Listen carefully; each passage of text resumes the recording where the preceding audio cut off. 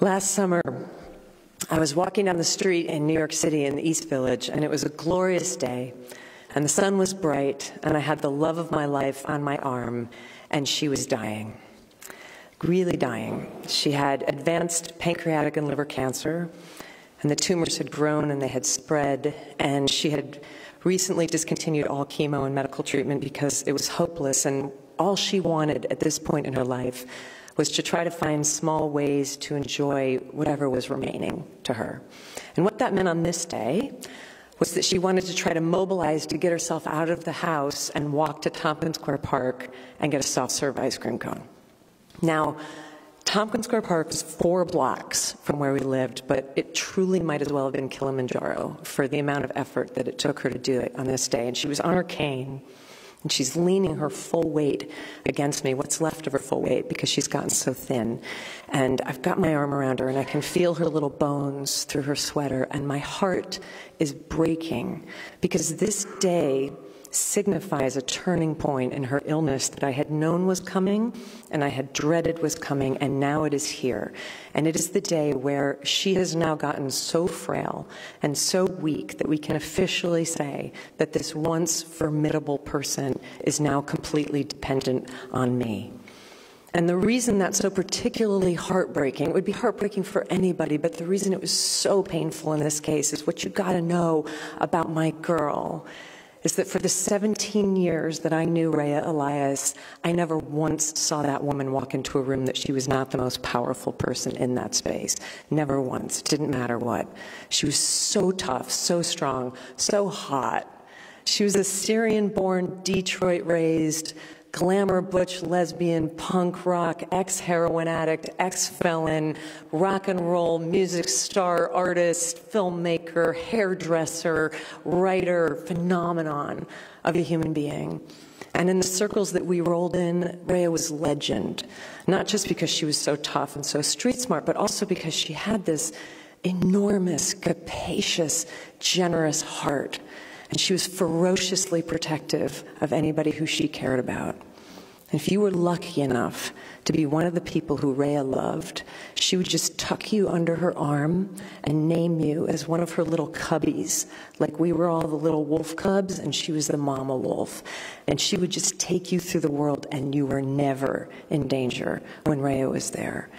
I have never experienced a feeling like it, and that's exactly why I fell in love with her and why I blew up my entire life. To be with her was precisely and expressly because of that power. But now she's powerless. And as we're inching along the sidewalk on Avenue A, I'm feeling that for the first time, and I'm feeling how the tables have turned, because now I've got her tucked under my arm. And now it's my job to protect her from a world that she used to dominate effortlessly. And I don't know if you've ever taken care of somebody who's sick and dying, but when somebody who you love is very fragile, one of the things that happens is the entire world starts to feel incredibly perilous. You know, every crack on the sidewalk is something that could trip her and she could hurt herself. Every kid on a skateboard, every big dog could knock her over. So it's my job to keep her safe, and I've got her bundled up, and I'm navigating her down this world. And it's so terrible to watch her decline, but the one consoling thought that I'm having in that moment is, thank God she has me. Like, thank God, or what would we do? Like, who would protect her if I wasn't here? And at that moment, this super sketchy guy on a bicycle comes terrassing up the sidewalk super fast. He's like this gross, meth head looking, crusty bearded, nasty guy, and he's got a furious face, and he's tearing so fast up the sidewalk, careening into pedestrians, and he's coming right at us, and he almost plows us over, and I managed just at the last minute to grab Rhea and pull her out of the way for safety, but he clips her. He hits her on the arm with his bike handlebar as he goes by. And I'm like, oh my God, my baby. At which point, Rhea turns on her heels and says, get the fuck off the fucking sidewalk, motherfucker. And the guy screeches to a halt, drops his bike, grabs his crotch and goes, suck my dick, bitch. And Rhea goes, if you had a dick, you'd be driving a car, not a bicycle, you fucking loser.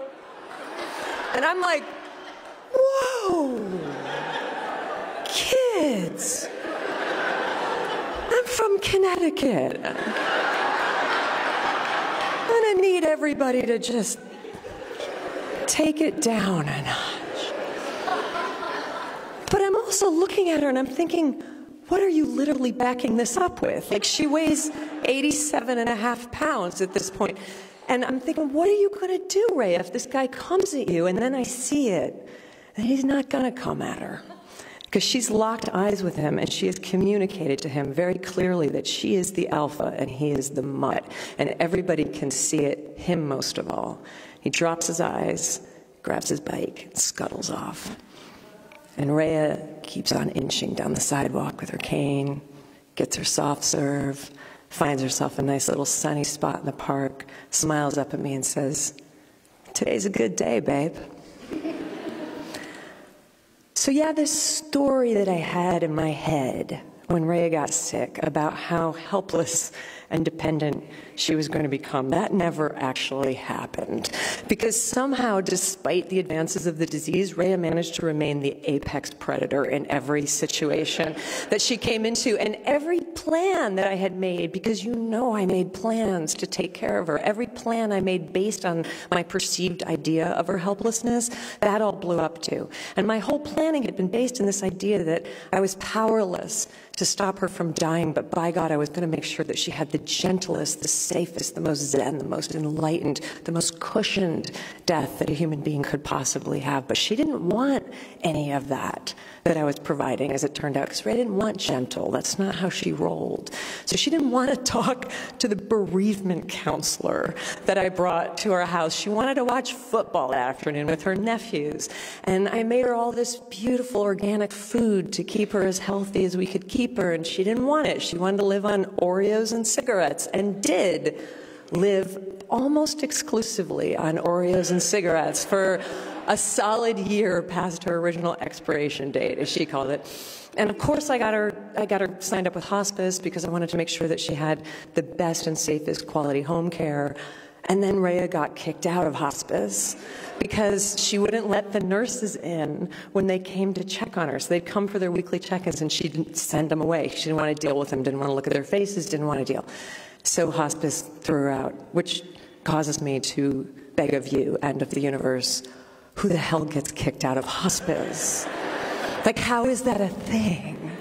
But that's what happened. And I went through all this trouble to rent and create this beautiful apartment for her to spend her last months in, with everything that I could imagine that she could possibly need: a doorman, building, and an elevator, and wide hallways for the inevitable wheelchair that would be coming, and an extra room for a caregiver if we needed a night nurse toward the end. Everything that you could possibly imagine, this beautiful, soft, sunny space. And then 2 months before she died, Rhea decided that she didn't want to be in New York, that she wanted to move to Detroit. She wanted to go back home to be with her family and to party with her friends from 30 years ago, so she moved. My fragile, terminal cancer patient moved to another city. And what did I do? I did what I'd always done with Rhea. I followed. I scampered after her like the little cub that I had always been, and blew up my life once again just to try to keep up with the she-wolf. So even Rhea, not even Rhea, tough as she is, of course, was tough enough to withstand pancreatic cancer. And the disease continued to eat at her, and by November of last year, the doctor said, it's any time now. She's on borrowed time already, but it could be at any moment. And knowing that she was so close to the end, Rhea called in her ex-wife, Gigi, who she'd been married to 10 years earlier, and asked her to come and help take care of her. And she had also already called in her ex-girlfriend, Stacy, from 20 years ago, and she had me. So now what Rhea's got is a hot blonde from every decade of her life waiting on her, hand and foot, with devotional love, which is Rhea Elias's version, of course, of hospice. And that totally worked for her, the Charlie's Angels way of being taken care of. And we did it. We did it because we were crazy about her, because she was that Mac Daddy, and she still was. She managed to live till Christmas. I don't know how, but she pulled it off. It was important to her. And on Christmas Eve and Christmas Day, she couldn't get off the couch, and she was in and out of awareness, but she knew that we were there, and she knew that we were loving on her, and she was happy. And at midnight on Christmas night, we put her to sleep, and at 4 o'clock in the morning, I had to wake her up to give her her pain medication, and I couldn't rouse her. And this was the first time that had ever happened. So I just laid with her for an hour and waited for another hour, and I tried again. I couldn't get any response from her. Another hour, no response. And by the time that the light of dawn was breaking through the snowstorm outside, I could hear that her breathing was ragged, and her lips and her hands were turning blue. And I knew, that's it. So I went and I got Stacy and Gigi, and I said, it's now, come. And what happened next was so exquisite. It was so beautiful. It was like the three of us, these three women who had loved her so passionately for her whole life, we just knew what to do, like it had been scripted or that we were born to it. We just came into the bedroom, and Gigi put on sacred music, and Stacy lit a candle, and then the three of us as one got in the bed, and we wrapped our bodies around her body. And we took turns telling her all the last things that she needed to know if she could still hear us, that we loved her, that she was incredible, what a grand and stellar life that she had lived, that we would never be the same for having loved her and been loved by her, that she had forged our hearts in the furnace of her power, that we would always love her, that we would never stop telling the world her name.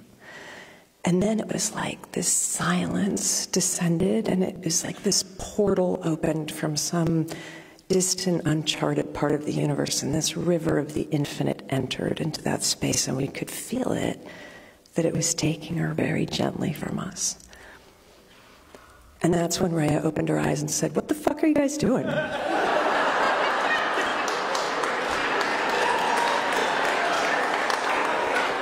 And we're like, "Nothing." Nothing. She's like, "What's going on?" I'm like, "Definitely not a bedside death watch." Like, "No, that's not." We're like wiping sheets of tears from our eyes. She goes, "Babe, why are Stacy and Gigi in our bed?" I'm like, "They're not. They're just dropping off some mail." Like kicking them out of bed. Gigi's running to turn off the music. Rhea's like, "Why does it smell like a fucking candle in here?" Stacy's like, "It doesn't. We're just, no, it's my shampoo." And Rhea's like, "You guys are weird." She sits up in bed, lights a cigarette, looks at me and goes, "Babe, what's today's date?" I said, "It's December 26th, my love." She said, "Cool. I want to hit that 60% off sale today at Lululemon."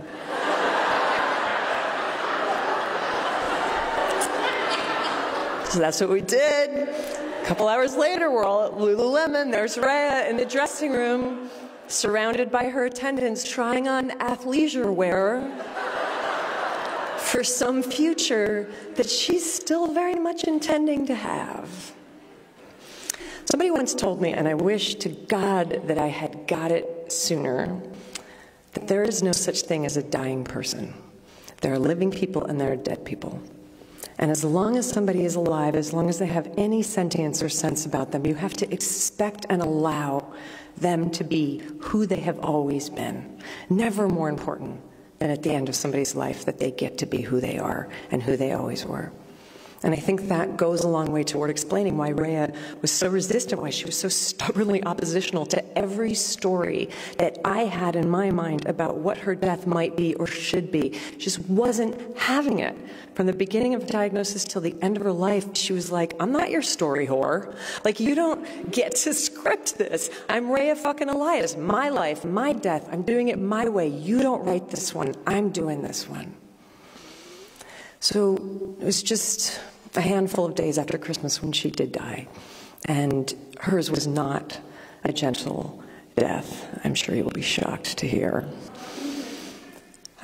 She went down fighting, and it was rough. And even there, at the end, I still had stories in my head about what I wanted it to be and how I wanted it to go. And I had this very airy, dreamy, romantic idea about what Rhea's last words would be to me, that she would gaze up at me from a soft pillow and say, "I love you," or "Thank you for everything you did for me." You're getting the idea. Rhea Elias's last words to me were, "No, baby, no." As I was trying to walk her from the bathroom to what would be her deathbed, "No, baby, no." It was the last steps that she was ever going to take in her remarkable life. "No, baby, no." Her legs didn't even work anymore. "No, baby, no. I got this. And what I got, but I only got it at the very end, was that Rhea didn't want my help. She didn't want my pity. She didn't want my planning. She certainly didn't want my story. The only thing that Rhea wanted from me was that thing which I had always so effortlessly and naturally given her, which was my devotion and my awe.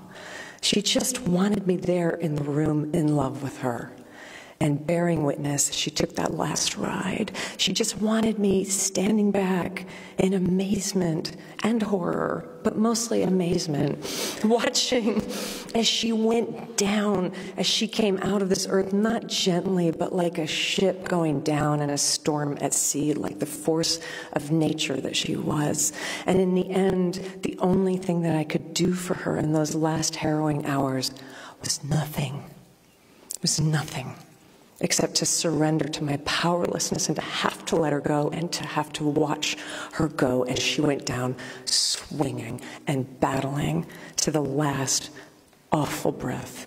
And it was brutal, and it was beautiful, and she was brave. And I howled like a wolf when she was gone, and I will never stop telling the world her name.